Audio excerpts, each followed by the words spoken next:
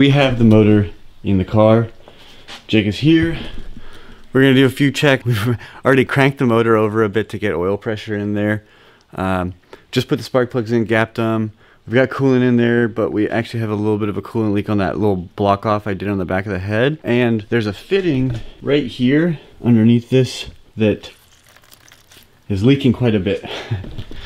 So anyways, and we don't have a belt on it because we're just trying to start it up. So Jake's got the gun.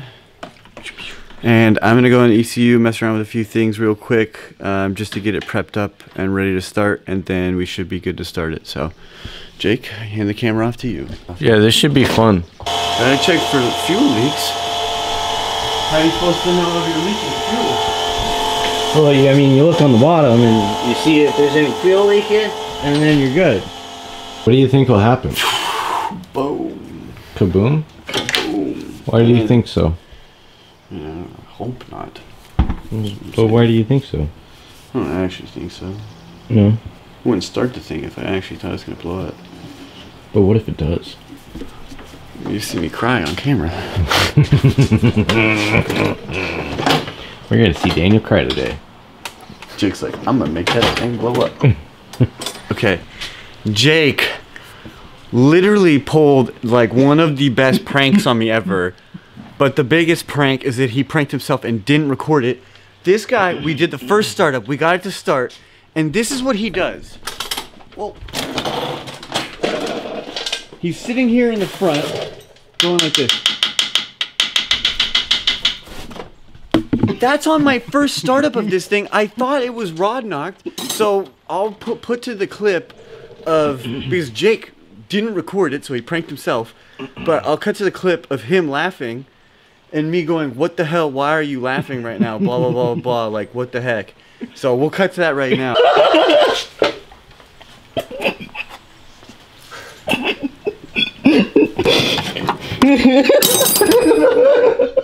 How are you laughing? How are you laughing right now? How are you laughing at that? What? Did you not hear that? Wait a minute. Daniel.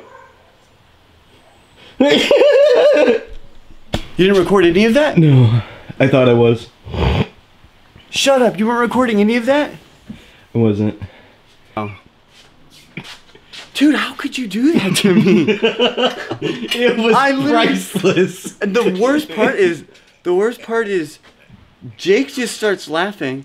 I thought my motor blew up, and we were having a conversation about it 2 seconds before.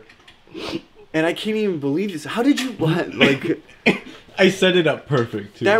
I set it up perfect. We're gonna see Daniel cry today. Right? Well, I mean, a clip before this I was talking about, we were joking around about, like, the startup is going boom, or rod knock or whatever. Oh my god. Alright, let's start it up to, like, make sure it's actually not rod knocked. Yeah. That was good. That was good. That sounded pretty healthy, though. That's why I was like, what? Actual startup, though. Okay, this is second startup. Yeah, second startup.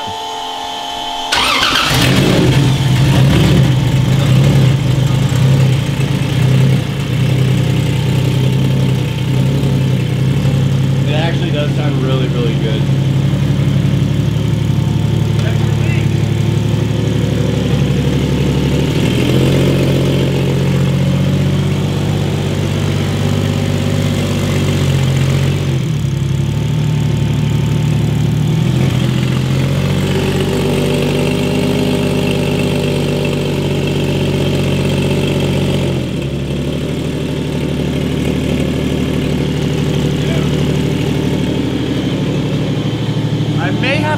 Set up the oil pressure sensor. 100 PSI? That's crazy. It started though. Yeah. But dang, those oil pressure numbers are way too high. Yeah, double check everything. Could be that it's just reading weird oil pressure because of where the sensor's at. Dude, it starts. It starts. I built it and it starts. It didn't rod knock. But it almost didn't. But it almost didn't, right? I've heard of people who do this oil pump mod, with that where they run 2 oil coolers. What's he doing? Okay, so Jake just got here and he's shoving a camera in my face.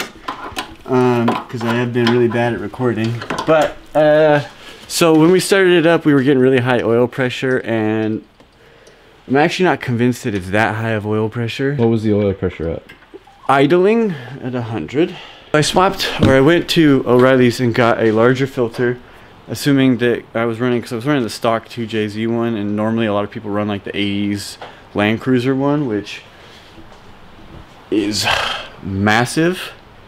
So this ends up holding a lot more oil inside of it, and I'm hoping that that will reduce the pressure, because where I was reading the pressure at was right into the oil pump, not or right into the oil filter, and not right into the, or after. What I'm gonna, I don't know, I've got a bunch of stuff I gotta change, dude. I'm all over the place about what I need to change in this, but well, we also need to change the batteries. How like we're supposed to be working on the motor and stuff like that. You know, I found Daniel over here.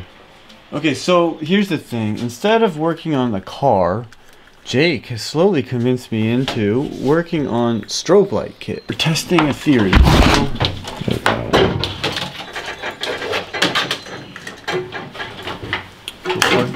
Scoot that battery over here and plug her in. Let's see. Oh, yep. Oh, move your head. Move your head. Move your head. There we go. There we go. So it's doing. Yeah. Oh, dude, that's cool. In the video, it looks, you can see it like lighting up like doo doo doo. Really? So we gotta pull the motor back out again. Why? Because you can probably see it right in there. Yeah, you can't see in there. Use your flashlight. You see? No. There's no, you can't. Get over here. Oh, focus. But anyway, explain to what happened. We spent too much time on this. Yeah. So the bleeder valve screw thing for these, because I use the T56 slave cylinder, totally like sheared off and is like actually like stuck in the bottom of the bell housing right now. So I had to get a new one, and I'm doing the remote bleeder just because I don't really want to like have to deal with that ever again. So yeah. Did it get like hella bright? Yeah, and then it went dark. Oh. Alright, well let's finish pulling this thing out. Cool. Hey. One more time? Nothing. This guy, without warning, grabs the camera. Of course. What are you doing? So, we gotta swap out the spring with this spring from an NA pump. What kind of pump is that for people who don't know? This is a turbo 1J pump. What kind of pump? Oil pump. Oil pump. There we go. Oh. This is the curse of Jake touching the camera. It wasn't recording. Yeah, so we have to pull that spring out and swap that in there, and apparently we have to take the timing belt off, which sucks because that means I have to retime the motor again, because this isn't like the first or second time, because I had to swap this to the 2JZ idler. I didn't know you have to do that for 1.5Js. I was swapped to that. Just all around not fun. We are like right there ready to start this thing. I'm just doing one last check to make sure everything's good to go. We're starting it without the timing cover on, because we did the spacer washer thing on the oil spring bolt.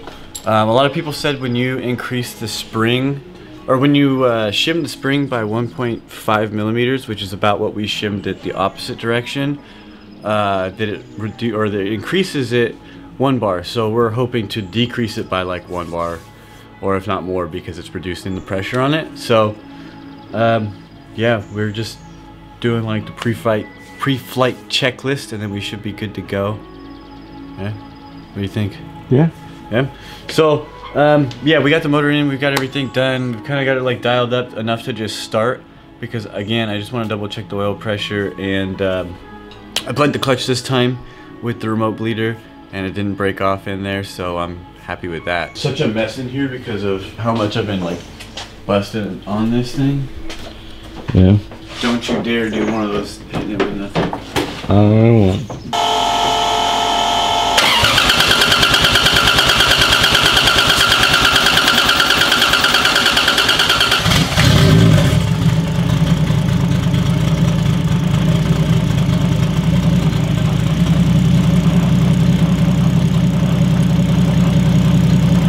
Oh, now cold, we're idling at 75 psi.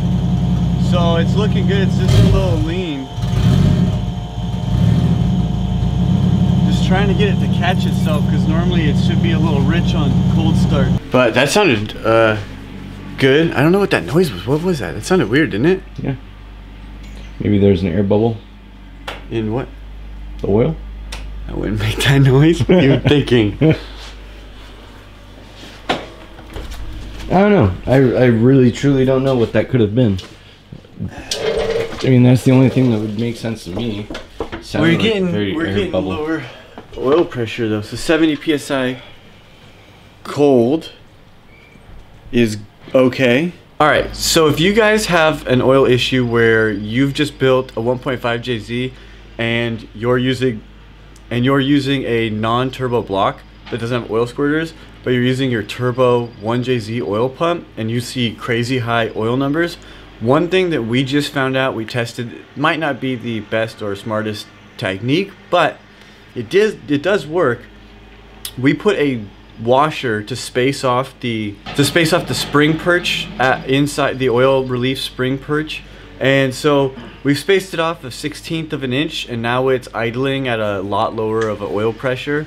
I think this is also a modified oil pump. I just don't know if they were modifying or if this has been modified for the relief. I should have done that. I didn't rip the oil pump completely apart. And really, I don't know. I figured I was going to get a 2J pump here soon anyways, and so I just kind of went with this.